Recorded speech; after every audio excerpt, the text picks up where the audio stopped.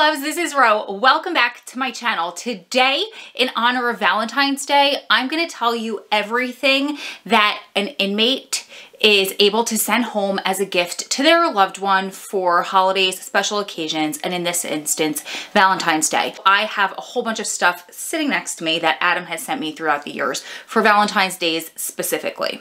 So if you're interested in how inmates get really creative and resourceful inside of prison, with their limited options and resources, send really sweet gifts home, please keep watching.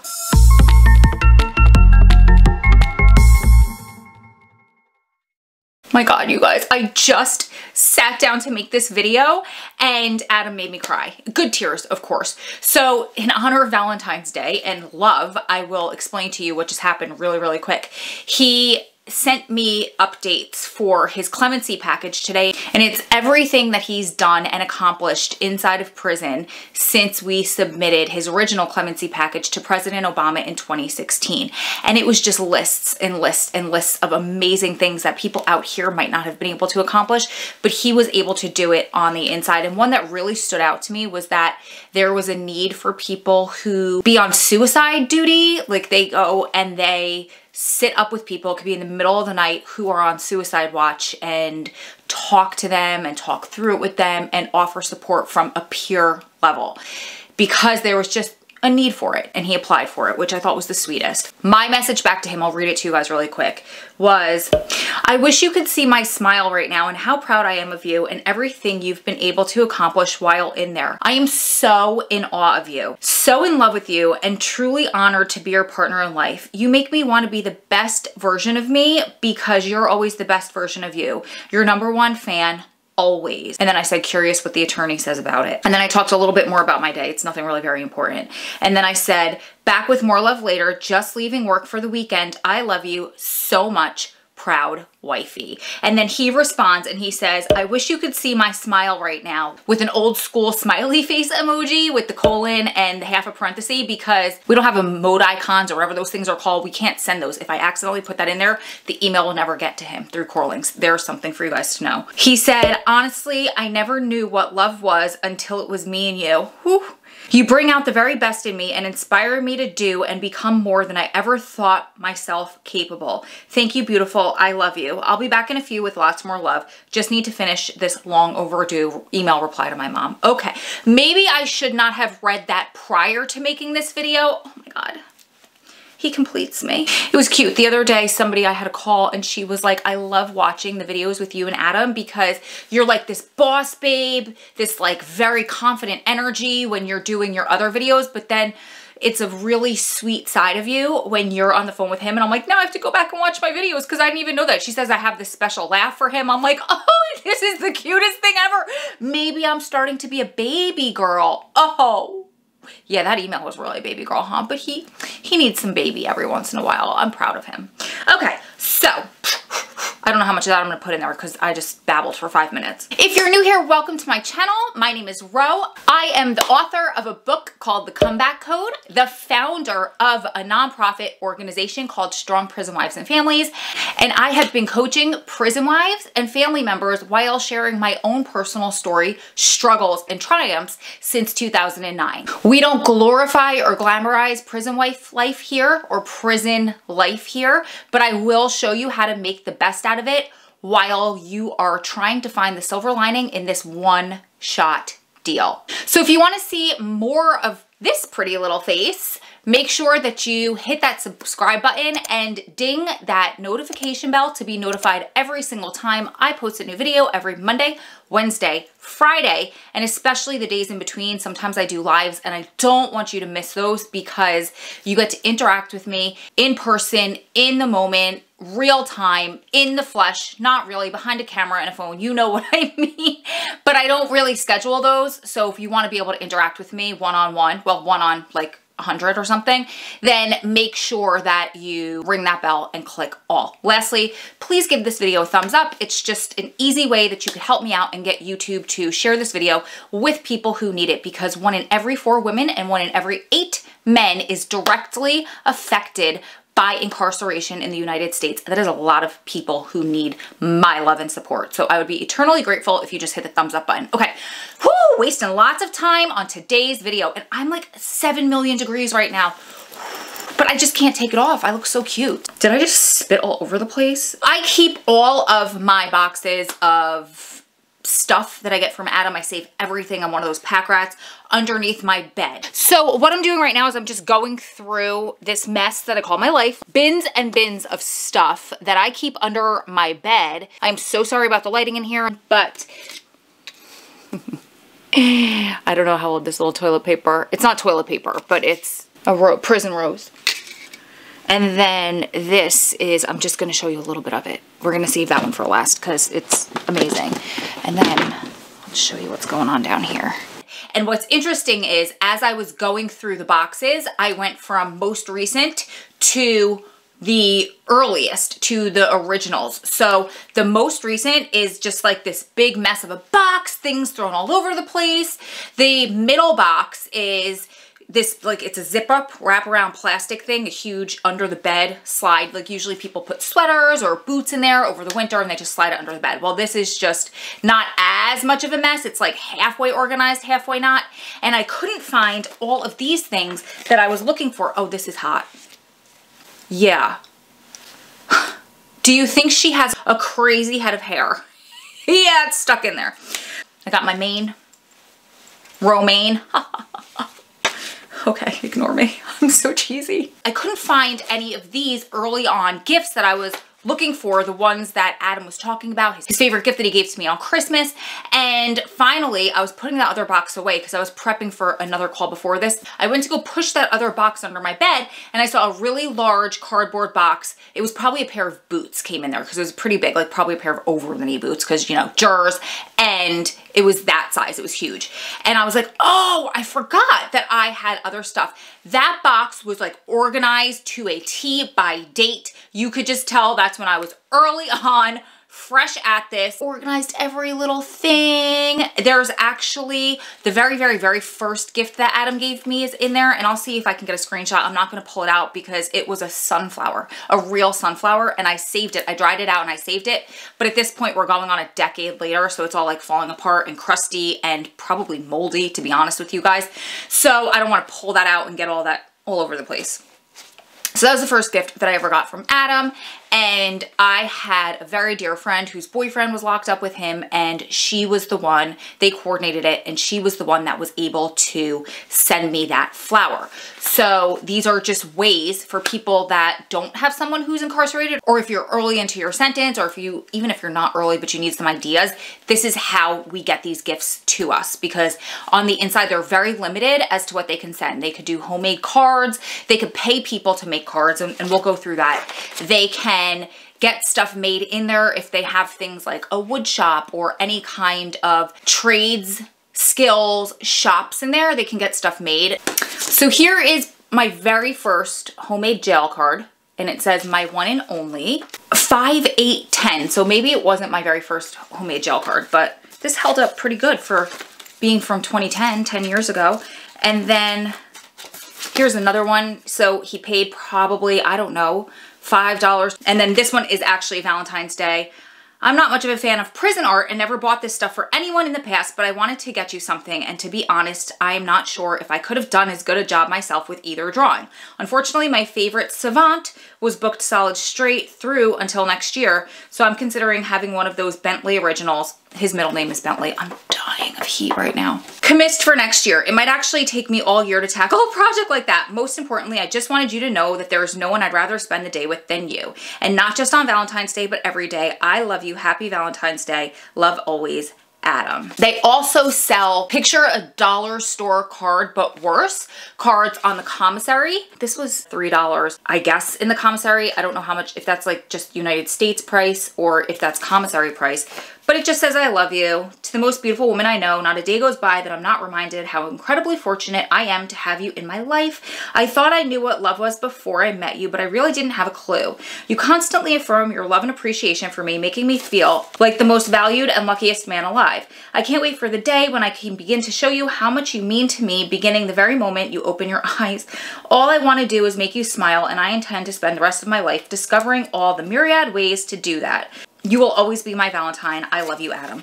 I can like rent him out for people's boyfriends and husbands who need somebody to write cards, because clearly he is fantastic at it. Here's some more jail art. It just says Roseanne on the front, my name.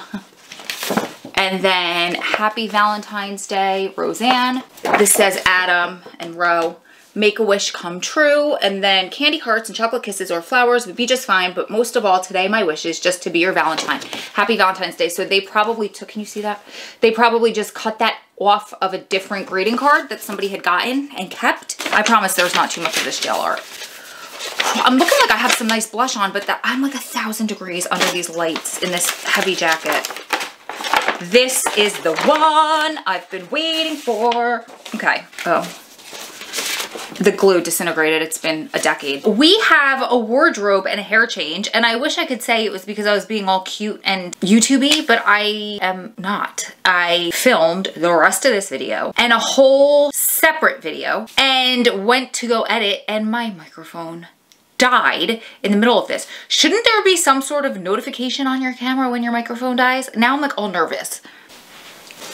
So far, so good. Let's not waste time. Okay, this allowed me to also find a couple of other gifts that I got from Adam. So when my microphone died, I was showing you guys this song that I got from Adam for Christmas that he talked about on a video that we did around Christmas time. It was his favorite Christmas of his whole entire life, and it happened inside of jail. And that's when he tried to call and sing me this song. Unfortunately, it did not work out as planned, and he was super disappointed. I will link the video up there so you guys can watch it. But this is what he was talking about, and I was saying, I wish I could find that. I wish I could find a picture of it. And I did finally go through my stuff and I found it. So I'll read it to you. It's called Unchained Heart, and it says, I've been gone for way too long, lonely prisoner all my life. Last chance to get it right. Broke all my rules for love's last chance. How you even make me fall in love so deep. How you ever make me fall? How you even make me fall in love so deep, I think. So fast. Your love has made me strong and helped me carry on. Put a smile on my face that time cannot erase. So here we are, baby. It's not so far. Just close your eyes real tight. I'll be with you tonight. And obviously that's gonna sound much better sang to a melody or a tune, but I couldn't get to hear it. And you'll see why in that video. I also had an opportunity to find this other jail art that he gave me. This was actually for Christmas one year, but I think this is probably my favorite piece of jail art that I ever received, because those puppies actually look like the two of us. I know that's gonna sound crazy, but look at the eyes. Look at his eyes and his forehead and his mouth, and then look at my eyes and the ears with like the hair and the shape of the eyes. I think it must have been that the artist took a picture of the two of us and made those little puppy love puppies. So I love that one. That's one of my favorites. And I know this is a Valentine's Day video, but here's a Valentine's one that I got. It has like this, I guess they painted it around the edges. It felt like tape, but it's definitely paint. It's glitter paint. And then it says Roseanne, and it says Happy Valentine's Day. He obviously paid an artist to do this. I don't know how much these cost. I want to say around $25. But next time he calls, I will ask him, for anybody that's done time, if you know, how much do these types of things cost inside of prison? I'm gonna say like the cards on card paper or regular paper that they make into cardstock by piecing it together, probably around $5, and these I'm gonna say are around $25. Or I don't know how many stamps or whatnot, but I'll ask him. But if you guys know, post in the comments below. The next thing I got, I always joke with you guys about getting toilet paper roses. This is not made out of toilet paper, but it's a rose that he sent me one time. This down at the bottom feels like tape maybe, and I don't know what this is. This is something, it feels like it's plastic that's been painted, but I don't know what this plastic is. So if you've done time yourself, if you know what that would have been made out of, let me know. If not, I'm gonna have to ask Adam, but it's a really sweet gesture. It's funny that, you know, this is something that you'd make in like arts and crafts in elementary school, but as prison wives, we hold onto these things so tight because it's just a little something from them. The next thing I got was something that he found inspiration for in the back of National Geographic. It was an ad in the back of the magazine. So that's something that inmates will do. They get, I guess, they see ads either as commercials on TV or through magazines and the newspaper, or if they get flyers or stuff on the inside, or if somebody posts something on the billboards. But for outside stuff, they see it on TV or in magazines. So I told him a story one time very early on. He asked me my favorite piece of jewelry, and I explained to him that I love lockets because my mom always wore, as early as I can remember, she wore this beautiful heart locket, and it was a locket that my father gave her. I think it was the very first piece of jewelry that he ever gave her. And when you opened the locket, there was a picture of my dad on one side and my mom on the other side. And when I was a really little girl, I asked her, why don't you have a picture of the two of you guys together? Why are you on separate sides? And when I got older, she told me it's just because she didn't have a picture small enough to fit in there. But when I was a little girl, she thought really fast, and she told me because we're each on one side, when I close the locket, we're always kissing. And I always loved that. And in fact, when my mom passed away and she was giving her jewelry away, I asked if she would give me that locket. And I have that locket. I should wear it more often. Anyway, he sent me, it's an amber locket. Let's see if I can open it up for you guys. It does have Adam's picture in there. I was on the other side, but I fell out. So I did that on purpose. So when you closed it, we were kissing. But I'm not in there anymore. So it's the Adam locket. I love this. I've worn it to visit a lot. He wound up sending his mother the money for this out of his books, and then she was able to play elf. I always call it because Clausen, Claus, Christmas, Santa, elves. And so I always thank her every year that she sends me something every time. She's so sweet, and she really does a great job. And I'll always call or I'll text her and I will say thank you for playing elf for us. With the card that Valentine's Day, he added that amber is supposed to signify protection. So he said in that card, I wish I could find it, but I didn't have time to go through all of my old cards. He said, because I can't be there and put my arms around you and protect you all the time, put this around your neck and that'll be like my arms hugging you, and I will always be there protecting you. And I thought that was so sweet. The following year for Valentine's Day, again, he got me the matching earrings. The matching amber earrings that go with that set. To be honest with you guys, I don't know that I've ever worn them all together, but I have worn them separately for sure. Okay, so the final and favorite gift that Adam has ever sent me is something that was made in the leather shop. So I said earlier, they can send you stuff if there's any kind of vocational skills shops. In the prison, there's a lot of places that have ceramic shops, they have leather shops, they have some sort of sewing shop. There's a wood shop. At the prison where Adam is, a few years ago when he was really involved in life coaching, one of the guys that he got very close with, that he was coaching, got him into the programs, got him on the right track. He worked in the leather shop. He was very good at it. He told Adam, you have to make your girl a bag. A lot of guys would have their girlfriends send in a picture of a designer bag that they wanted, and the guys in the leather shop were really good and they would replicate it. So Adam said no, he doesn't like to owe people anything. He's not like that at all. It's a jail thing. It's a prison quirk. And the guy insisted, you have to make her a bag, have her send you a picture. And he said, well, if I make her a bag, then I want it to be an original. He's not into designer knockoffs.